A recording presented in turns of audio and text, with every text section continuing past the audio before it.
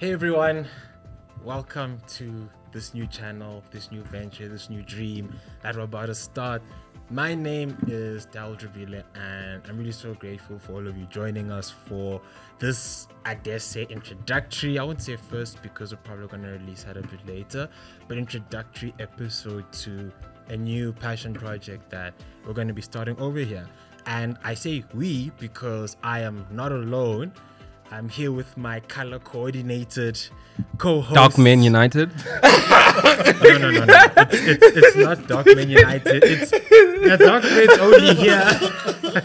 Dark Men's only here. I don't know about you, young milk chocolate. You know what I'm saying? Like you're like 60% cocoa. I think dark chocolate starts like 75 plus. It's the light. It's the light. It's the light. Right. The real me looks different, guys.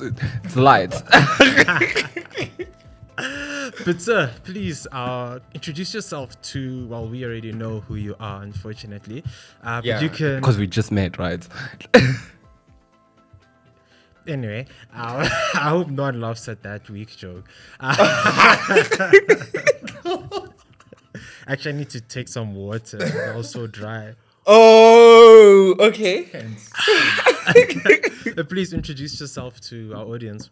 Hi, guys. I need to look at the camera because Pretty Boys United. Hi, guys. I'm Tulani. I'm Tulani Damuza. I am actually, I was going to say three, then I realized that there's more than there's just three of us. I'm Tulani, and I welcome you to our new channel.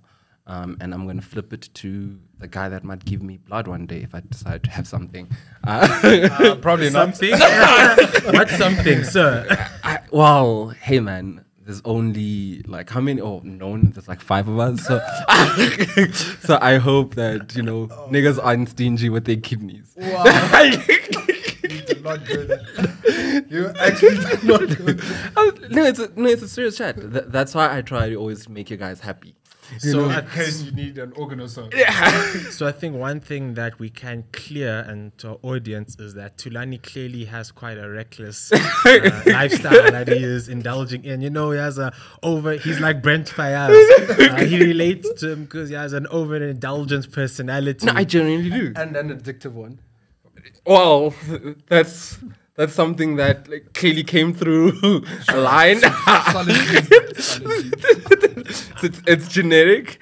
No, I'm serious. Like I think I was telling him, but that's how I brought it up. I wanted to try something, right? And I realized, no, man, this is not what we do over here. Because things end badly, so we don't try any substance. Sure. Anyway, who are you, sir? Sure. Solid Tulani. Welcome, everyone. I am Ludwe. And as Daryl said, welcome to the channel.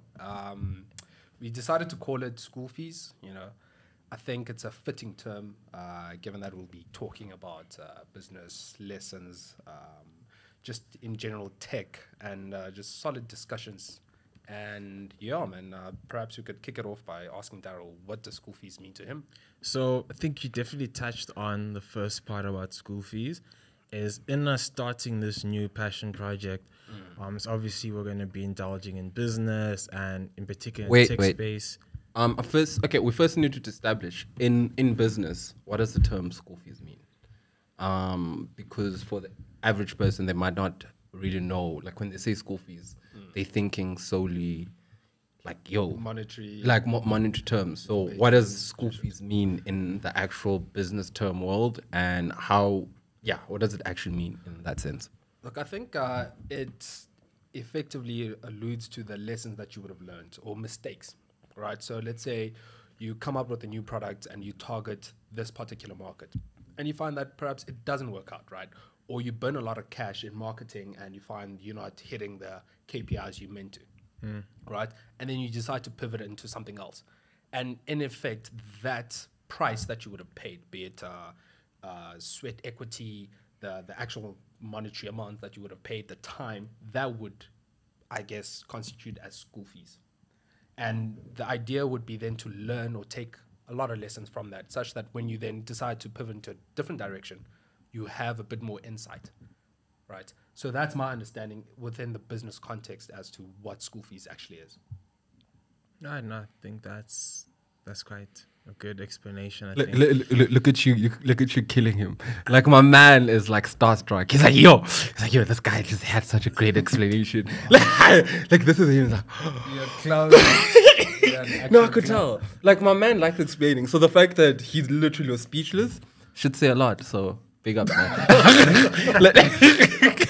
Wow, guys, you're being serious. like this is him. It's like.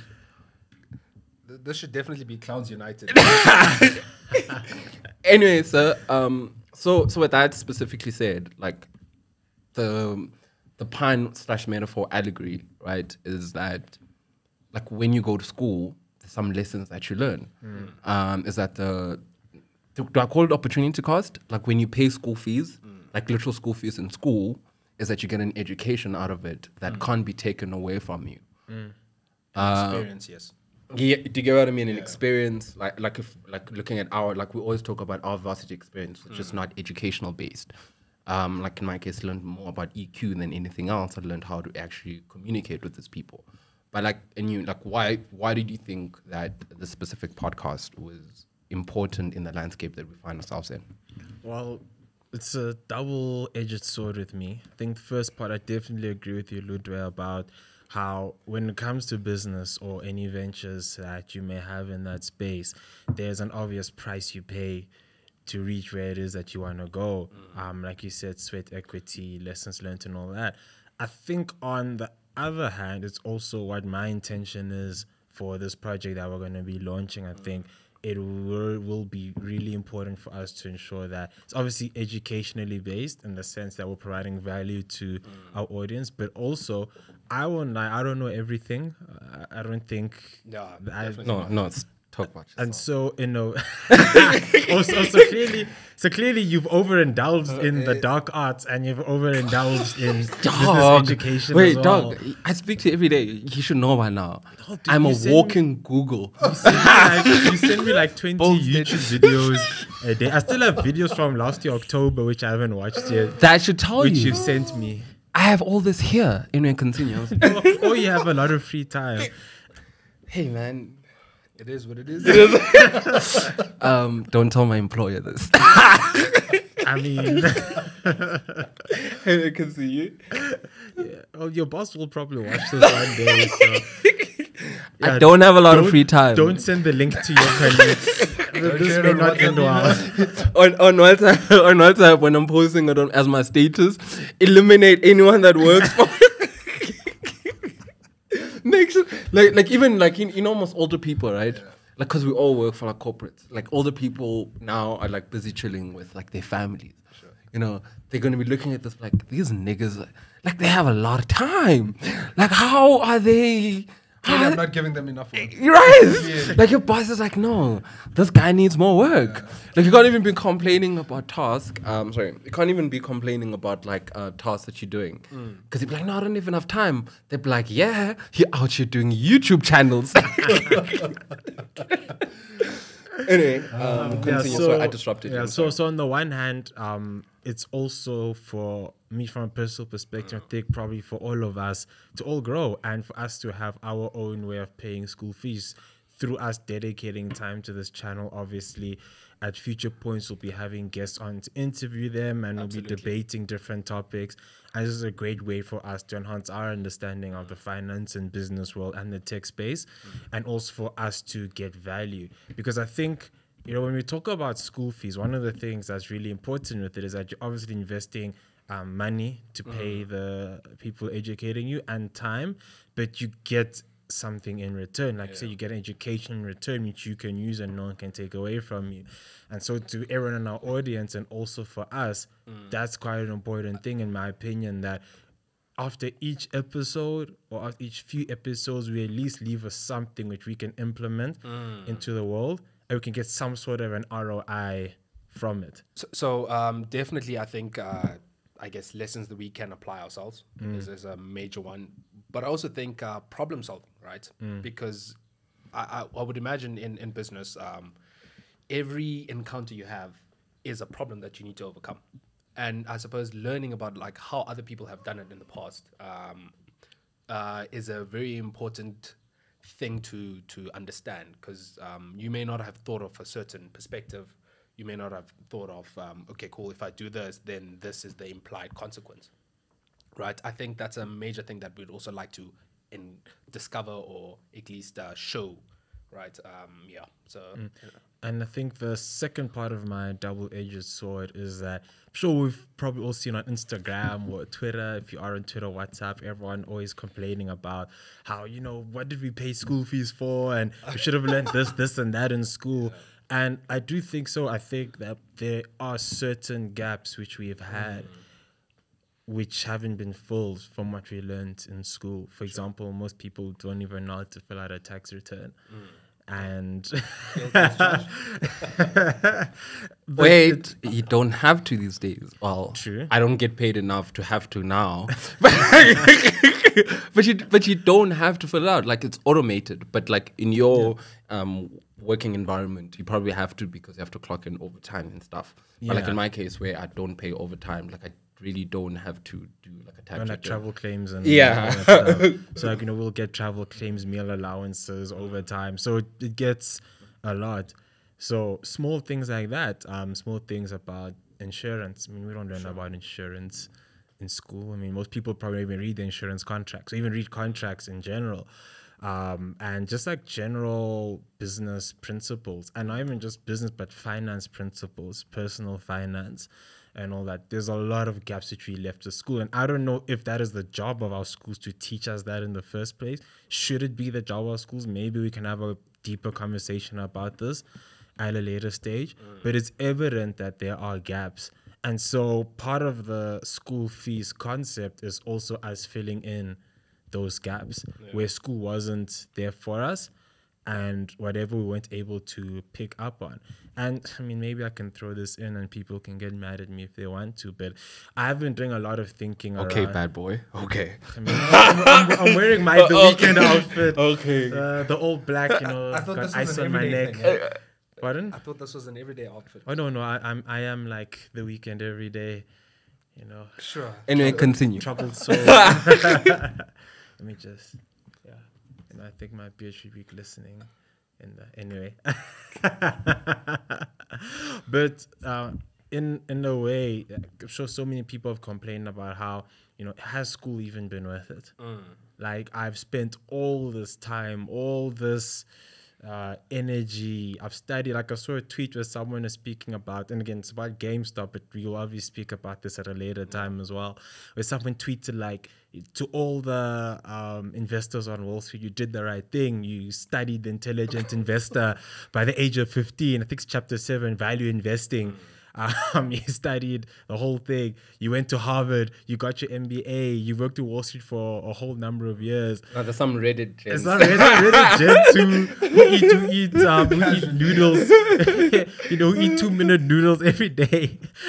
Spend the whole day was just posting fucking up memes your on shit. Reddit. Took all your wealth.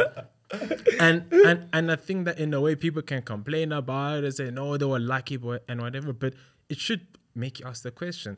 They've put all that time, and I mean, those people also probably still have student debt that they're looking to pay off, and you've put in all this time and energy into the school fees, and what you got in return, the ROI that you got for that investment, is it something that you can actually use going forward?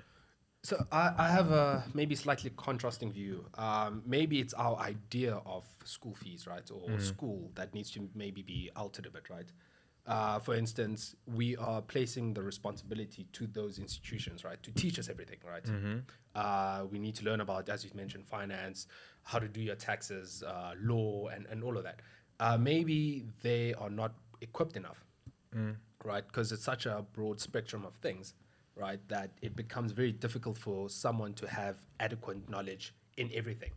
Maybe then it should be a thing where, cool, they will teach us what they can, right? And we then, it's sort of like a collective responsibility. So for you to be able to be sufficient and being able to function in the real world, you can't then solely rely on school. You also have to, take things into your own hands. But can And I suppose rebut this that? is- Yeah, I also have a massive rebuttal to that. So, for example, like him and I went to like University of Pretoria and went to UCT. Like you paid probably 30K more than like Nah, what it's we probably do. like double. Yeah. It's like 30K for each letter. U, 30C, 30T. Right. Probably So- pay them 5K for the view that you get. And Rondo Bosch. And in Rondo Bosch, another 10 for, is it the jammy stairs? Yeah, for each step For each step's like 500 rand. No. So the main point I'm bringing up the fees for that is that like tax return, right?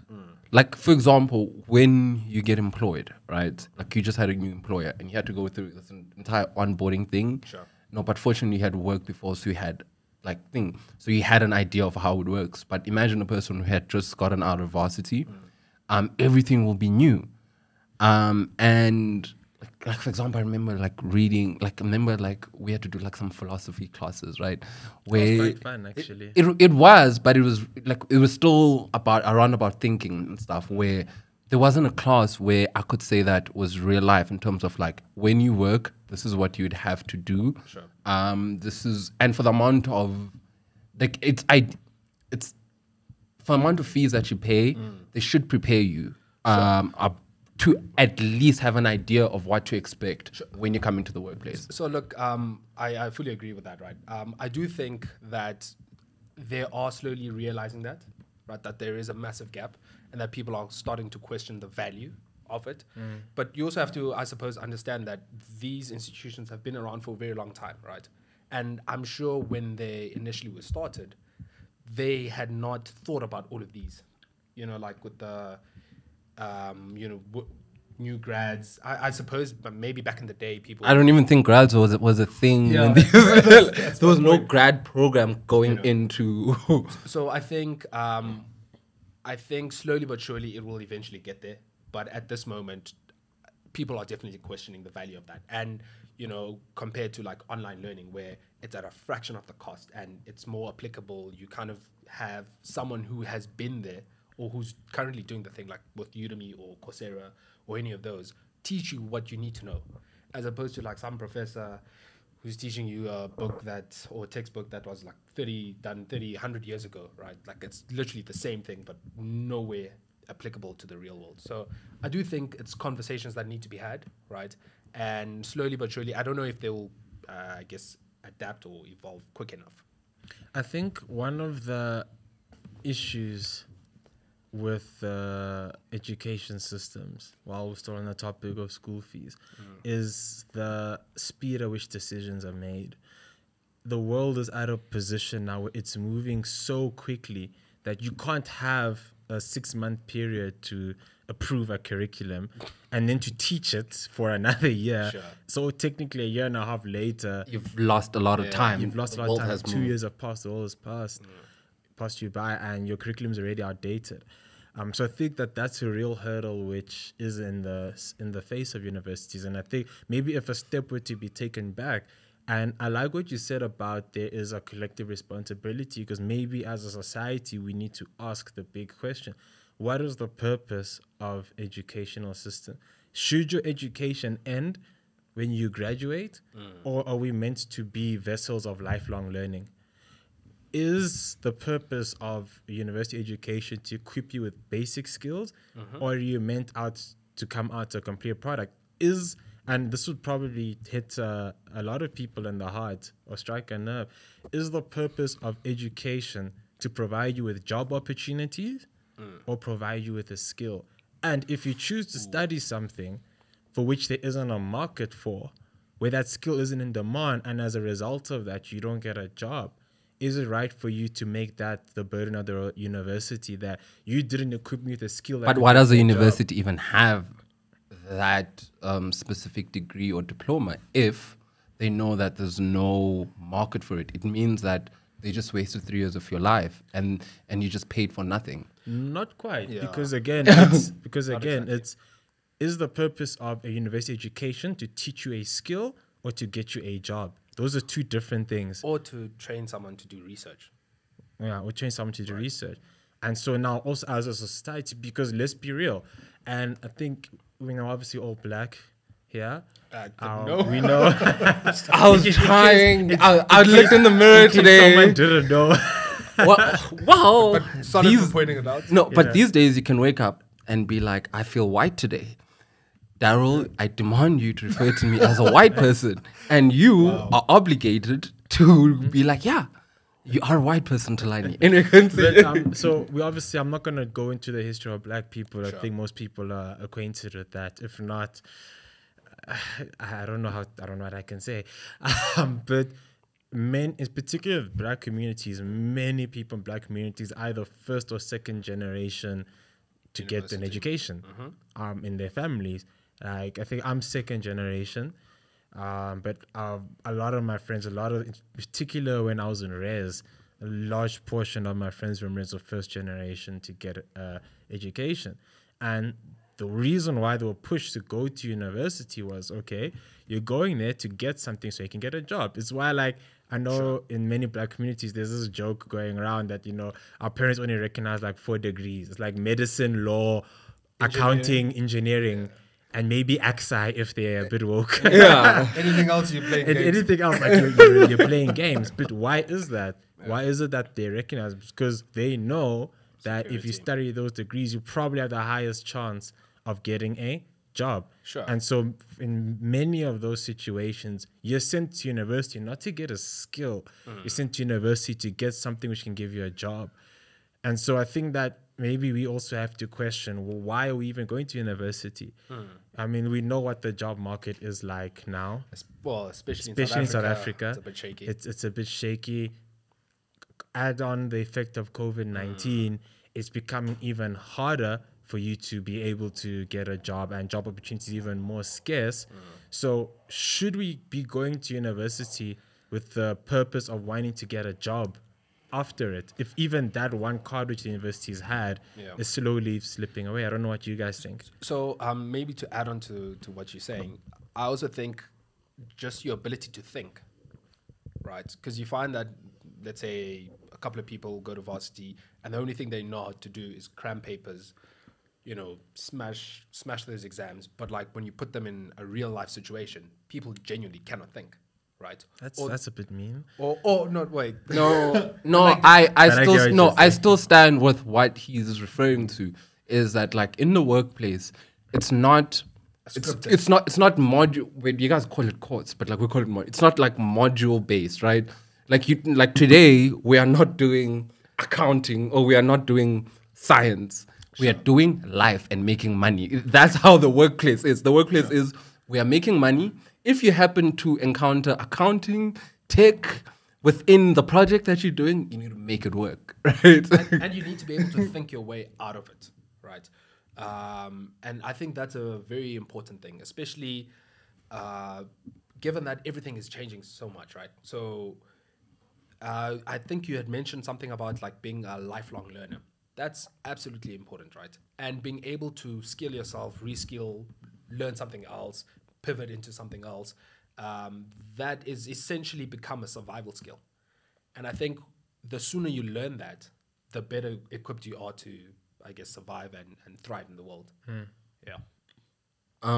Yeah, man. Like he said something about like, I don't think you can essentially go through life in the 20th century without constantly chopping and changing your skill, right?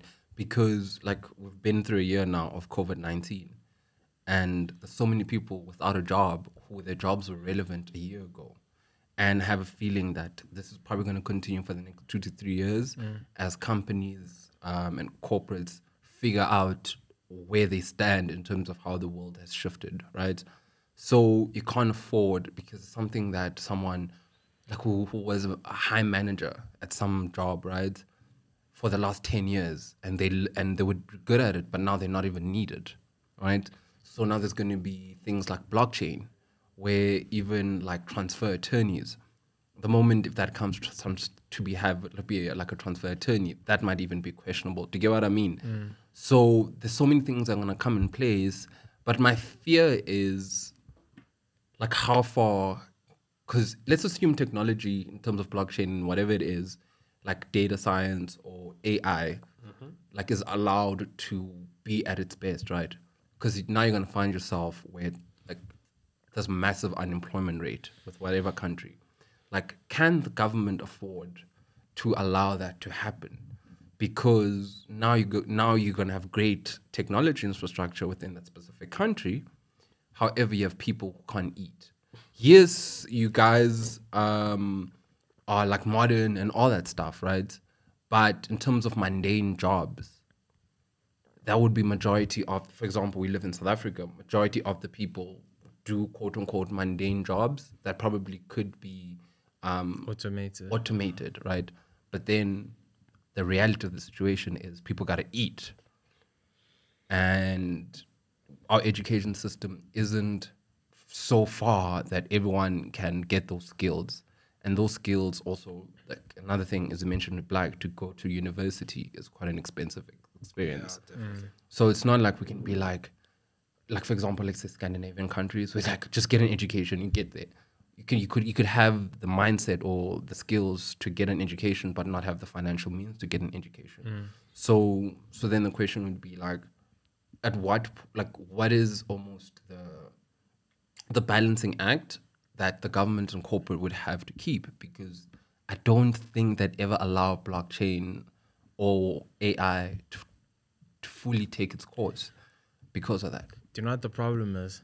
Is that, so us being in a capitalist society, I could say semi.